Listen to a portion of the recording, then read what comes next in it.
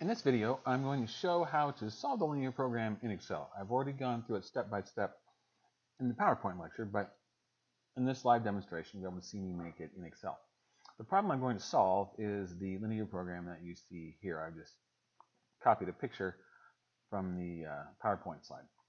So we're maximizing two variables subject to two constraints and then two non-negativity constraints.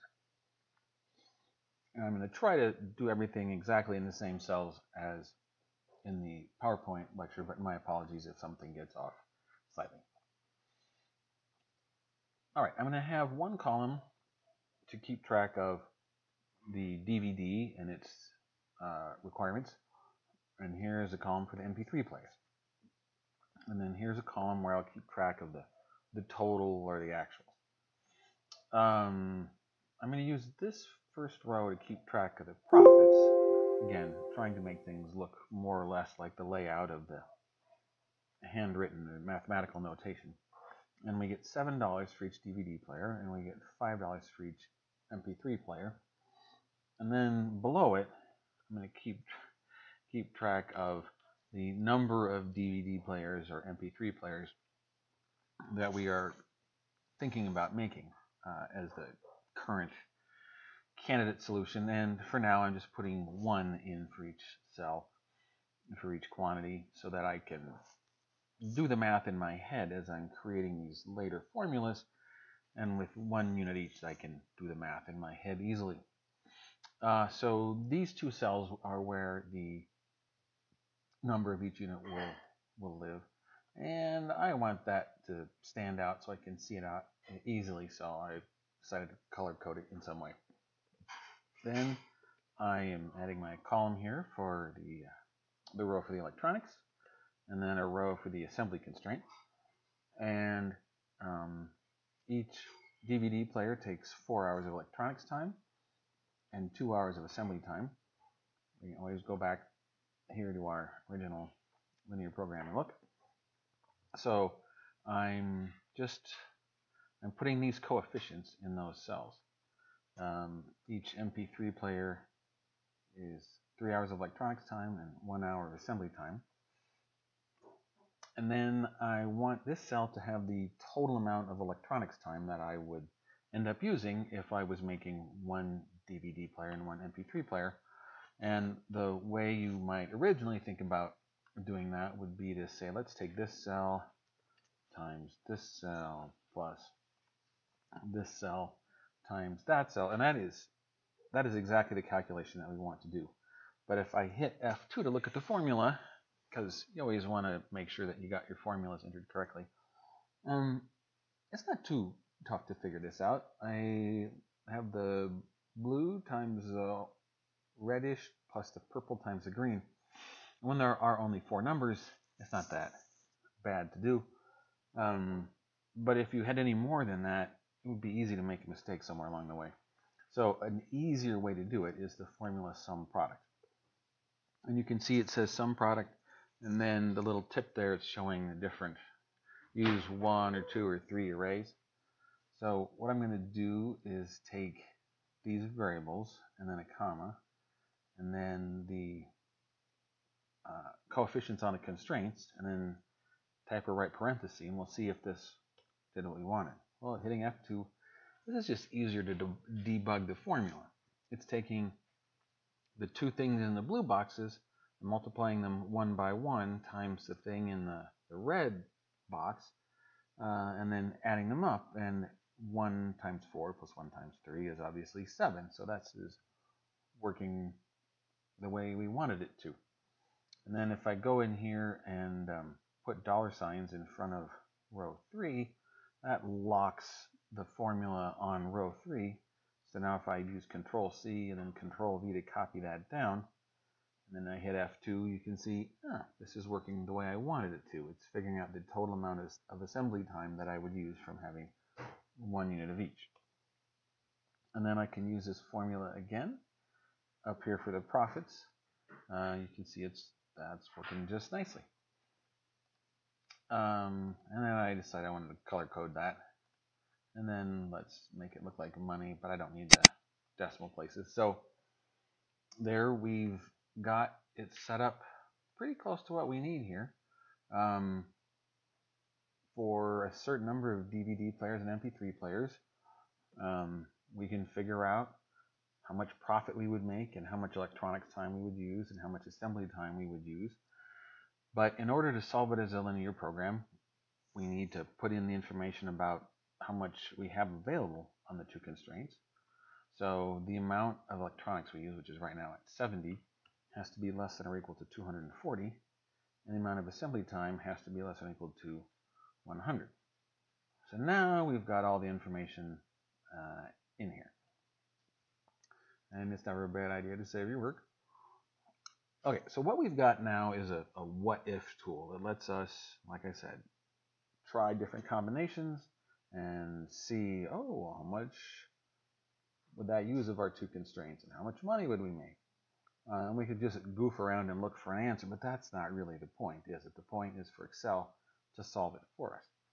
So here I'm going to go now to the Data tab, and I'm going to go over here and click on Solver. If you click on Data on your computer and you don't see Solver, there are instructions in the PowerPoint about how to get Solver to appear, but I won't do that in this video. And you only have to do it once on your computer. So I click here for Solver, and then I get this dialog box. And in the top here, I have to say where the cell is that we are trying to optimize. In this case, we are trying to maximize cell D2, and we are maximizing. The other option, obviously, here is minimizing. And then the cells that Solver should play around with in order to maximize our profits, those cells are the blue ones here, the number of DVD players and number of MP3 players. And then for the constraints, we can say just add the constraints, and we can add multiple constraints at once. So these two numbers have to be less than, and then if you need greater than, that's also available from the drop-down menu. And then the quantities, it should be less than, and click OK. So right here, you see this box, make unconstrained variables non-negative. That is how we ensure that negative values don't occur. That is how we enforce the non-negativity constraints. You may have noticed I didn't put them into the spreadsheet I made because clicking that button there accomplishes exactly that same thing for me. So then, as far as solving it, it's important you click simplex because otherwise you won't get the right solution method and you won't get the right reports in the end.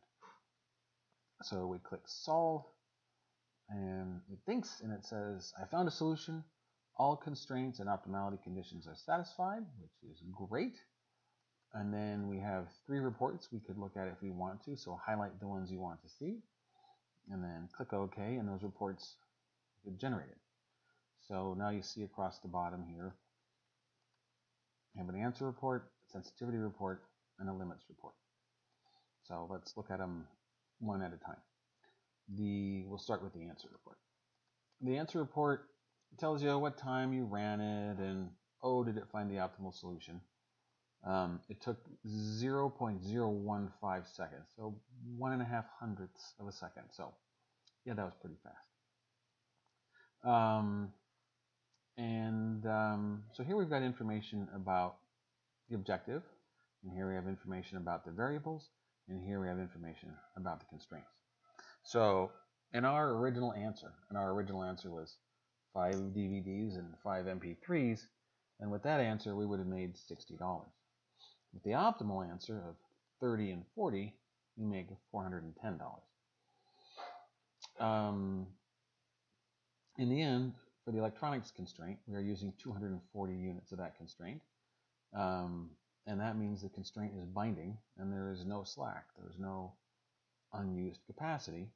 And looking at the assembly constraint, the same thing is true. We're using 100 units of that capacity, so that constraint is binding. It's been totally used up, and there is no slack. So the answer report told us everything that we thought we wanted to know. How much money to make, how many units to make of each thing, and how much of each constraint we would use, and if any constraint was going to have a little bit of unused capacity. All right, so let me look quickly at the limits report, because really there's just no need for the limits report. So let's get this out of the way quickly, because it shows us things that we already knew. It tells us, oh, optimally you could make $410. Optimally you should make 30 DVDs and 40 MP3s. Okay, we already knew that. And then it's telling us, you know, if you don't make any DVDs but you still make 40 MP3s, you'll make $200. And if you make no MP3s, make 30 DVDs and no MP3s, you'll make $210. I don't know why this is interesting information. And then again, just to recap, if you make 30 and 40, you'll make $410. So the limits report is not something that we have any real use for. So let's look lastly here at the sensitivity report, which honestly has some stuff that you didn't know you might like to know. It's got two big blocks of cells information here. Information about the variables, the number of DVDs and MP3s, and then information about the constraints. So we know 30 DVDs and 40 MP3s. We already knew that, so you're thinking, what's new? Just hang on. With the DVD player, the objective coefficient is $7 a piece. Now suppose your boss says, hey, I know you made this spreadsheet and everything, and that was cool, but actually you're going to have to do it all over again, because we don't make $7 for DVD, we make $8. You think, oh no.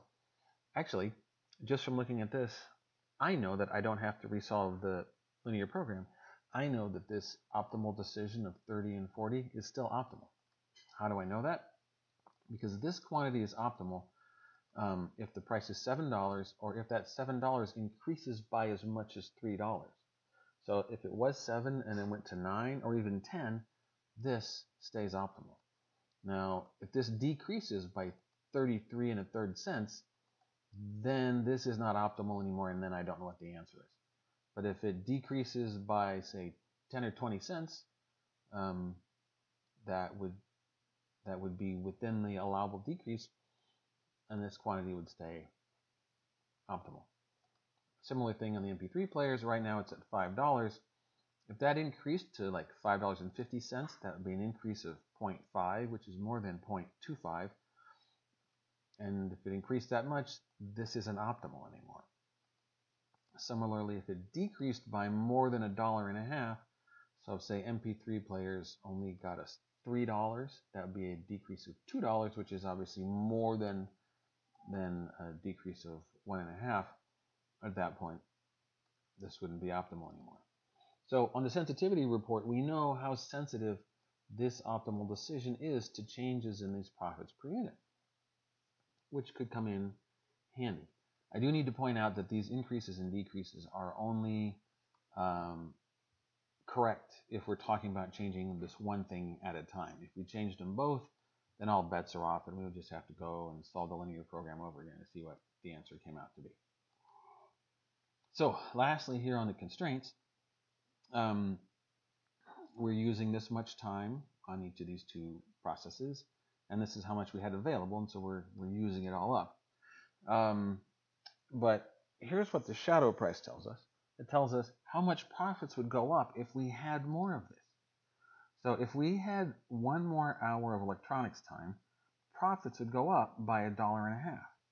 So really what that means is the shadow price tells us the most we would be willing to spend for one more unit of that constraint. So if we had another hour of electronics time, profits would go up by $1.50. So the shadow price is the most we would be willing to spend for one more unit of that constraint. Now that increased profit is only good for so much, for so far. So this 240, if we increase it by less than 60 units, for every hour we add, profits go up by this much. So if we had 60 more hours, profits would go up by $90. It also works the other way. If you take away time, profits go down by that much. If you decrease it by less than 40 units, every hour you take away, profits go down by that amount. So that's another thing that you didn't know you might like to know. But so now if somebody says, hey, I'd be willing to work in the electronics shop and you could pay me $1 an hour. I know that's not realistic. For every hour they worked, you would get profits of $1.50. And so if you paid them $1, you're obviously coming out ahead. And that trade-off is good for an increase of up to 60. And then if somebody's sick and they can't work, for every hour of labor time you lose, profits go down by $1.50.